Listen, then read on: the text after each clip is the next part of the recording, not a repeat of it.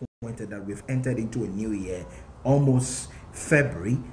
Ken Ofori Atta, I'm told there'll be some reshuffles. Let's wait and see. Oh, you're expecting a reshuffle? That's what I'm hearing. So let's wait and see. So I don't want to jump. Disappointed that we've entered into a new year, almost February. Ken Ofori Atta, I'm told there'll be some reshuffles. Let's wait and see. Oh, you're expecting a reshuffle?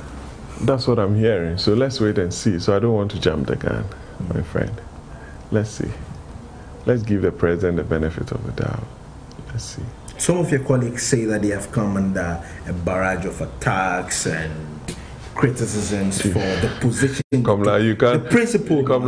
Have you taken you can't be in this business and be afraid of criticisms and attacks. No, that makes you a man and a decision maker.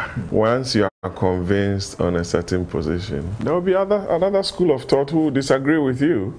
It's not all the members of parliament who agreed with the position of some members of the caucus asking for the minister's head.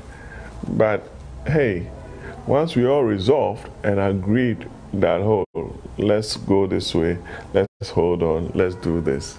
That is democracy, and that is the workings of a caucus.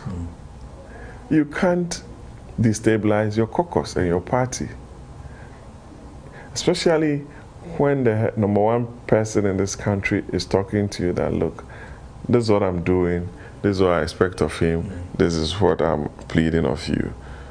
And senior members of the party meet and discusses the issue. If you don't listen and something happens to this country, fingers will be pointed at